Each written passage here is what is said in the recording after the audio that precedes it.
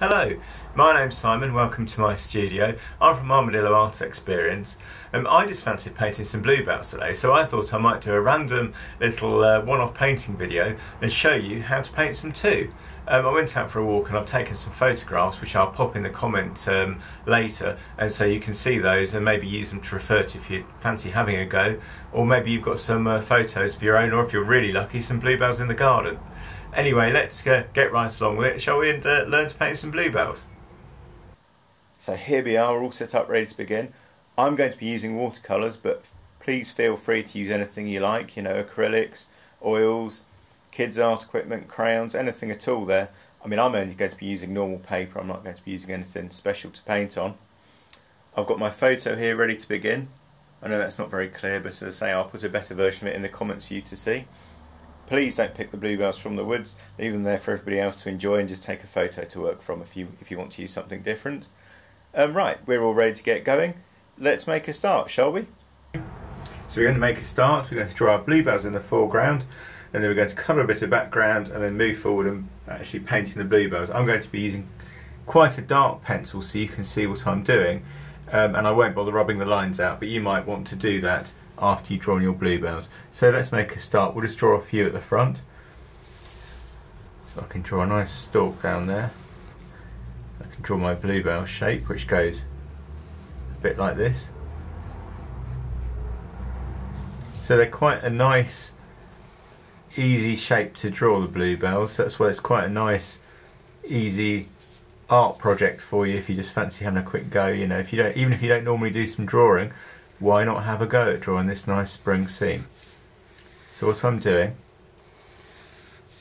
I'm drawing these bluebells in the foreground, and if we have a look at the picture we're basing it on, you can see I'm just drawing a few at the front, and then we'll just roughly paint in the background and some of the background scenery. And as I say, you're welcome to use the photo I am. I'm going to put it in the comments, or maybe use one of your own.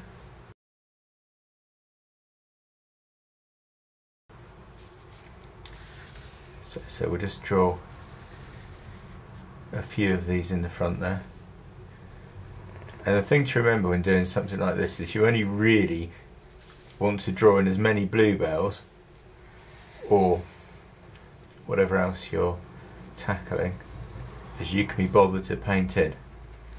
So you're better off doing a few well than doing lots and lots and not really being sort of having the patience or the time perhaps to finish it. So that's what I'm aiming at.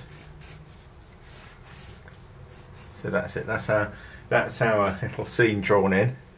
And what we might do is, and I might have a little path going up through the woods like this, and then when I'm at the top of the hill there. But you know, we'll see how it turns out, but we don't need to draw that in, we can just do that quite roughly. So now we're ready to start painting. So as I say, I'm going to use watercolours, but please feel free to use any materials you've got to hand, you know, kids art equipment, acrylics, oils, anything you like there. By putting a little bit of water on the background like this, and I'm going to paint, so it doesn't really matter too much specifically what colours you use, but I'm going to paint a nice blue sky in on the background like this. Hopefully you can see my watercolours can be quite pale, but hopefully you can see what I'm doing, and as I said, do feel free to use anything you like. What I'm then going to do, I'm going to sort of rough in a nice quick wash. I'll leave a few gaps like this. Now you can paint over anything you want there, but I would avoid the actual bluebells, the actual blue bit of the bluebells. You know, paint over the stalks, that's fine, we can go over that in a minute. But we'll try and avoid painting over the bluebells themselves, the actual blue of the bluebells, like that. So we've got a nice bit of background in. Now you can see perhaps that that's slightly seeped up into the sky, but that's okay because it will look like a bit of foliage, which we're going to put into the sky in a minute anyway.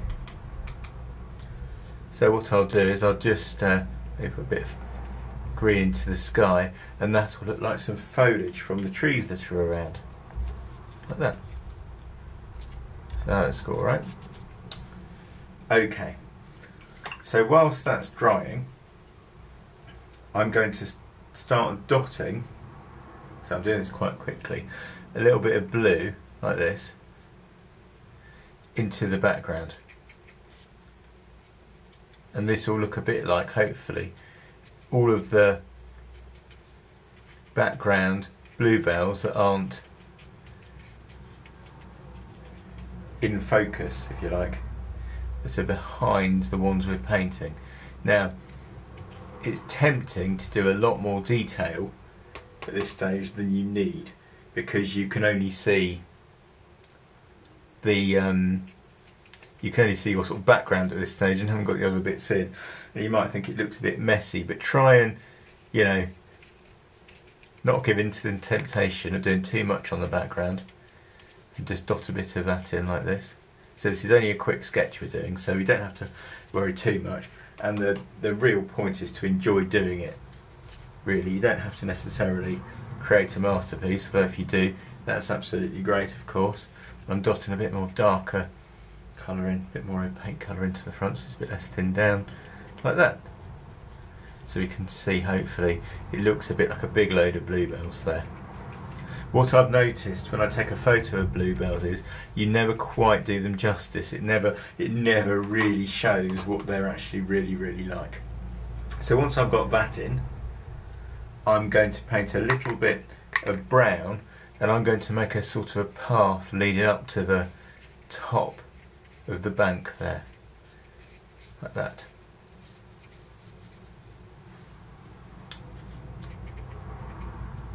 Now the next bit we need to do, we really need to let that paint dry a little bit, but before I do that, I'm going to dot some little yellow flowers in, because if we look at the picture again, the photo, we can see there's some dots of yellow in there as well, so I'm going to put those in now.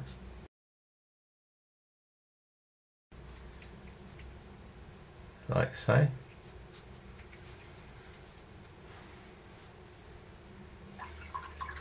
And now I will give it a second to dry, and we can move on to the next part of the painting. So I've given it a minute. What I'm going to do, I'm going to start, if we look at the picture again, it's got some tree trunks going up, mainly birch trees, and we've got our bluebells to finish at the front. Or maybe we can put some shadows across the path, we've got our trees in. So I'm going to start by mixing a bit of sort of pale browny yellow colour. So just use what you've got to hand, don't worry about it too much. And I can then start painting in some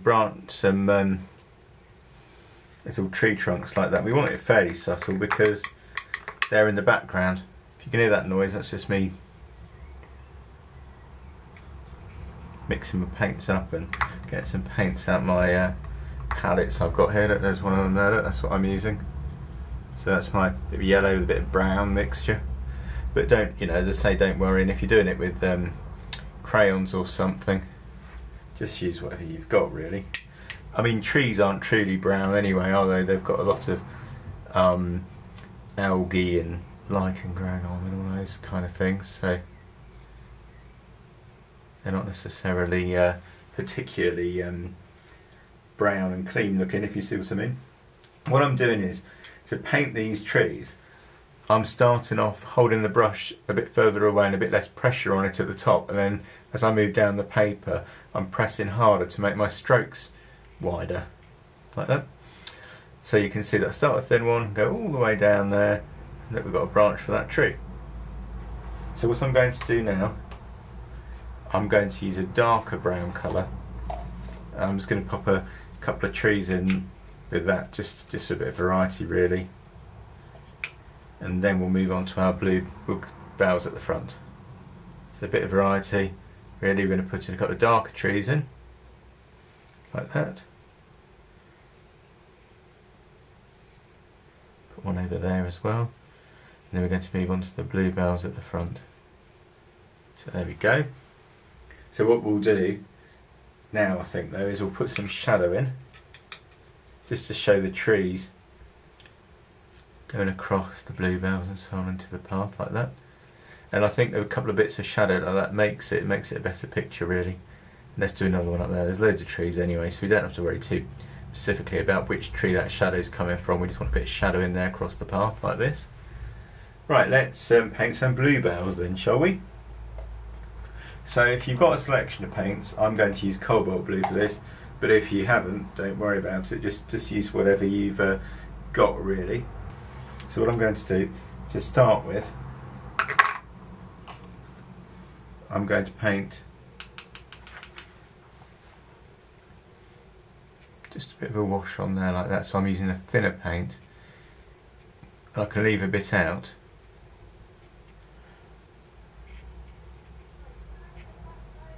And that makes a bit of light on the bluebells like that. Now, really, I think the bluebells are a bit mauve than this. So what I might do, just because I've got a little bit more, a bit purple to hand, I might add a bit of that to the sides as well. Well, just to keep the colours sort of realistic. So adding a little bit of purple to them, like that.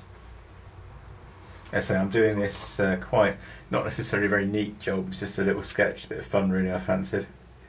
Painting this today. So we don't have to worry too much, we're just after enjoying doing this. And then what I can do is I can get a little paint a little bit less watered down and draw a couple of lines on them like this. And that makes a bit of shadow and a bit of sort of, texture on them, and sort of where they sort of fold up, the sort of the trumpet of the flower, if you will, folds up. Once we've done that, what I'm going to do, I'm going to go back to that green paint I started with at the start, when I painted the background, and I can use this then to paint some of the bluebell stalks in. Now, as I say, this style of painting, it might not be the most precise in the world, it might not give you the best ever paintings, but it certainly gives you quite a nice sort of vibrant look. And this is a way of painting I use all the time, and I'm just trying to sort of record ideas that I might use on a, if you like, a full-on finished painting.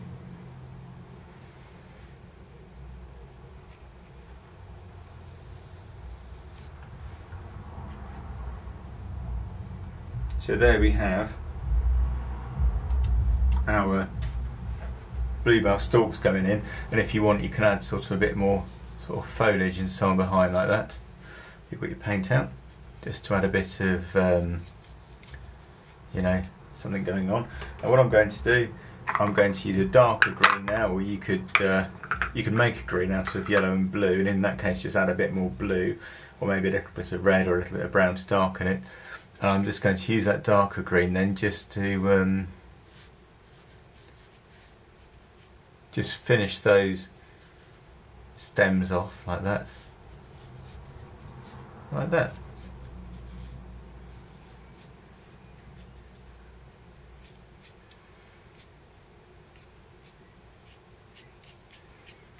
And there we have, virtually finished, our little sort of quick bluebell sketch. What I'm going to do now, just to finish it, I'm just going to dot a little bit more paint into some of those background areas like this, just to hint at those bluebells growing there like that, all those bluebells.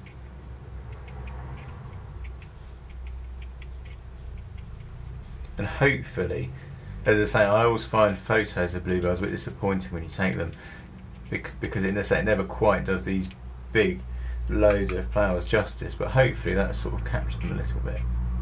Put a few going over the path like that. And there we go, really, a quick bluebell sketch. Hopefully you enjoyed that quick look at how to paint some bluebells, and hopefully it might inspire you to have a go yourselves. Hopefully you've enjoyed watching us, and please stay creative during this lockdown period. Thank you for watching. Goodbye.